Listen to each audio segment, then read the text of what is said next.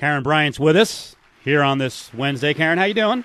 I'm doing great. Thanks for having me, guys. I don't think you expected the amount of attention that you've gotten out of this video. No, certainly not. I mean, it started out as just a regular post-fight interview, and I thought it was funny and people would be amused by Rampage. I didn't expect it to come under fire as much as it had. Certainly not.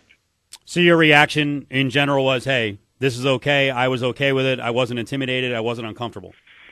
Yeah, no, I mean, I thought it was funny. I mean, we'd been sort of goofing around all week during, different stuff, and I took it playfully for what it was. I never felt, he didn't really even touch me, so it's not like he actually got into my, got physical with me or anything. And we were laughing about it. I mean, it's a guy, he just won, he's celebrating, getting loose, and I took it as a joke, and I was never for a second worried about my, that he was going to do anything untoward or that I was going to be in a weird situation, because I'm certainly the type, if anybody has seen my show or my videos or anything like that, they know that I'm the type who definitely speaks what's on her mind and calls people on their BS and busts people for stuff. So if he had done something I didn't like, we would all know it. So what do you say to the people who are outraged by this, or maybe that's too strong a word, but are having a problem with what he did here? Yeah. Well, certainly I understand the point that, a woman shouldn't be put in a position to feel uncomfortable when she's interviewing a male athlete. I totally understand that. But I think that we're supposed to be allowed to set our own parameters and boundaries and what those are. And my comfort level might be very different from another woman. Doesn't make me right and her wrong, or vice versa. I understand that, I understand when people say, hey, an athlete shouldn't, cross this line and be sexually suggestive because, the person is just trying to do their job and find out about, the game or whatever. But in the case of somebody like Rampage, we all know Rampage loves to bust and do jokes, and that's why everybody lines up to interview him, because everybody wants those funny, crazy sound bites from him because people enjoy them. And so what has made that guy so popular is also, I guess, what makes him quote unquote dangerous in an interview sometimes. Mm-hmm. KARYN Bryant with us, interviewed Rampage Jackson after UFC 130. The video blew up as it turned into Rampage kind of playfully hitting on KARYN and then faking motorboating her. He got real close, and he did hug you. I have an interview with Rampage in the past where he actually knocked me in the nuts, but I will tell you, it's funny, you're laughing, huh? I wasn't laughing then. I was sorry, I'm sure. I had that woozy feeling, but I liked it. But I was also busting his chops, and I think my setup was like, hey, why are you? Because they play bag tag, he and his buddies, and I was like, why are you grabbing guys? And he was like, it's not really a grab. There's a difference between grabbing, right? But KARYN, there's still a small part of me, and maybe this is the I don't know, sexist is a bad word, but I'm just gonna say maybe this is the sexist part of me, or maybe I believe chivalry isn't dead.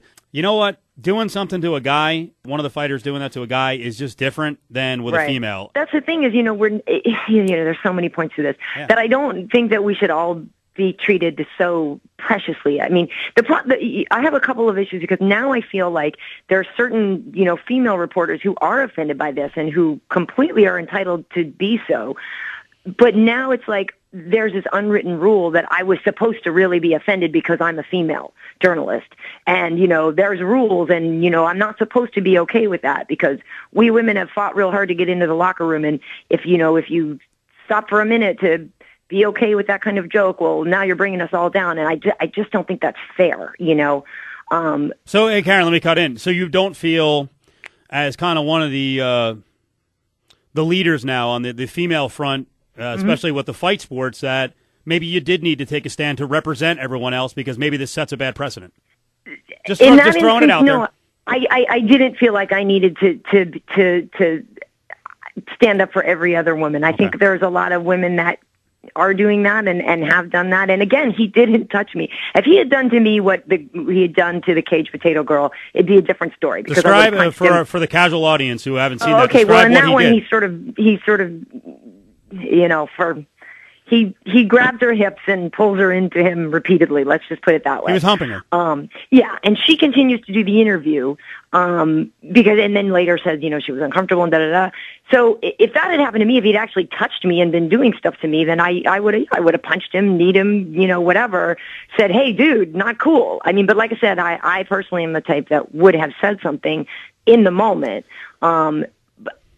It's a really difficult position because, you say one thing as a woman now, I'm supposed to, other women I think are making it out that I'm supposed to be really mad, and I just can't be. I'm just not. That's what I was going to ask you was, are you getting pressure from women's groups? Yes, certainly. Really? And it's really odd because I don't try to speak for other women and stuff like that, and for fear of this being now like, opening the floodgates for me to just get, truly assaulted in an interview. I hope that doesn't really happen, but in this case, I thought it was a playful joke. He never touched me, and I was okay with it. But just on the press that has been going on about this and articles in which actually nobody's called me or quoted me other than Low Kick, who I spoke with, and we did this, interview, and he actually asked my opinion on things.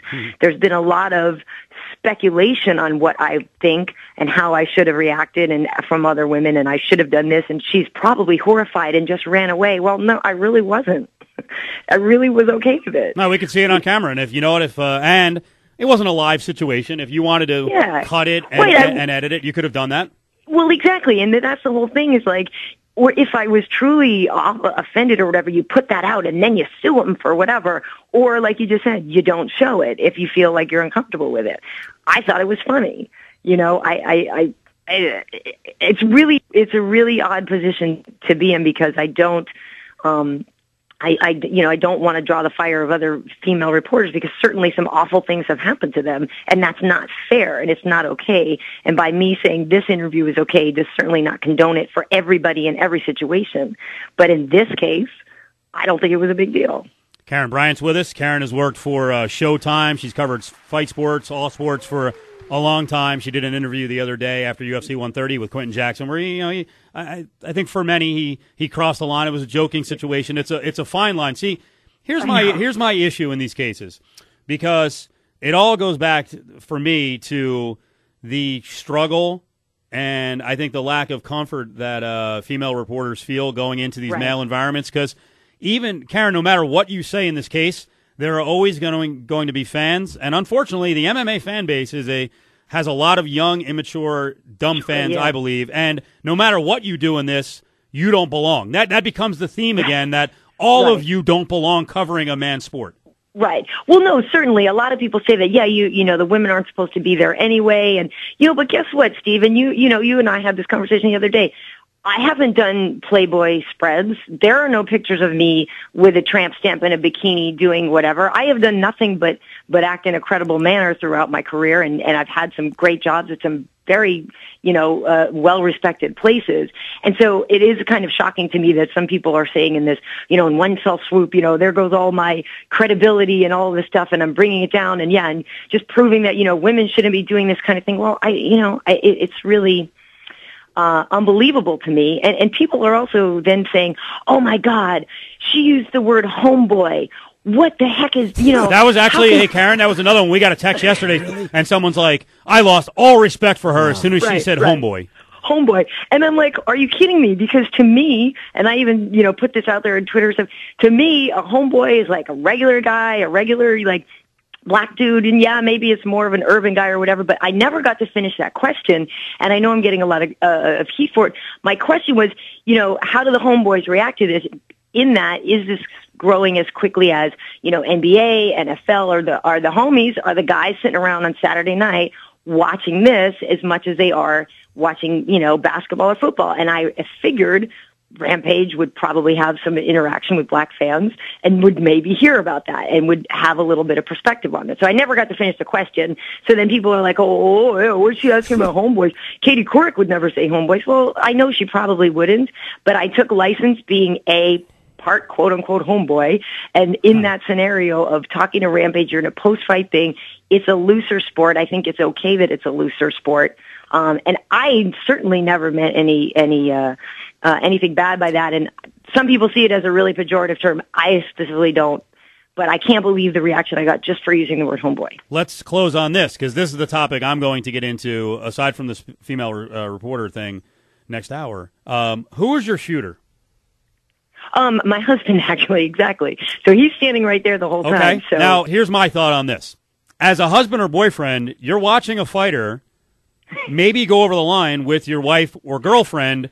There's two things to do here. Yeah. Some women I've gone out with, and yes, I've actually dated women. Yeah, nice. I know. I know. In spite of the way I look, some women would, if you didn't step in and do something, would say, "Why didn't you do something?" Other women, more of them that I've dated, would be like, "How dare you step in? This is my job. Mind your own business." How did your husband feel? He knew, I think, A, he knows that I can handle myself, and B, that, you know, all week long we have been joking with him. He would know, I would look at him, if I were truly in distress, I would look and he would know it. But he, you know, he's standing right there. He knows nothing's really going to go down, and he trains MMA as himself. So a lot of guys he can take. He admitted after that one, Rampage would probably have the edge. But, you know, in a lot of scenarios, you know, he'll be able to defend me quite well. But I'm certainly the type that would say, hey, back up. I can handle myself, you know, I can handle myself first and foremost. Hey, Karen, what if he had put down the camera and said, hey, whoa, dude, I'd have been so mad. You would have been pissed, okay. Yeah. Unless, I mean, you know, unless I could film, then I'd have to grab it and work the camera, and all those things are for right-handed people, and I'm a lefty, and I can never work a goddamn camera. Anyway, but, no, it would have been, that to me would have been really unprofessional to, like, throw the camera down and start a fight or whatever. Like, you know, I think as long as the camera is rolling, yes, Rampage has done some things that have walked on the edge, but I have that safety of, hey, this is all on camera, and, you know, I'm going to just kind of put you down in a professional way and get you back into at least as much line as I can take, or I would walk away. And also at the end of that clip, people were like, oh, and then you bent over. I was picking up my purse to walk away from the interview. Oh, my God. Someone said, like, what, yeah, you were showing off your rear end to him? Yeah, they're like, oh, and then you presented to him, like, you were so into, like, somebody put some quote, like, something about my body language, and she did this and she did that, and then she showed and presented. I'm like, I was picking up my purse. Let me tell you, you know, to the critics out there, first of all, and I'm not on camera as much as you are, your experience, I'm not. It's not like this automatic behavior. You don't know how you're going to react. You try to react naturally. It's not that easy. But again, this proves the point that, like I said earlier, no matter what you do, especially as a female sports reporter, you probably can't win. So it just unfortunately with fans and critics, it comes with the territory, and you know that better than anybody. Sure, certainly, and you know, not for nothing. I mean, I've worked really hard, and when you look around the press room, there's not a lot of people that look like me. I've worked hard to get there. I think I'm doing a good job. I think I represent a different, you know, take on the sport and a different outlook.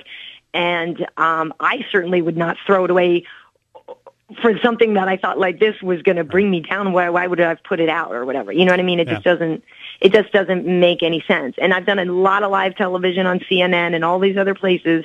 And so I like to think I can handle myself when that situation comes up. But like you said, yeah, you're on camera. You don't know what's going to happen. And that's the whole thing. Rampage has that X factor, which is why he's so awesome to interview.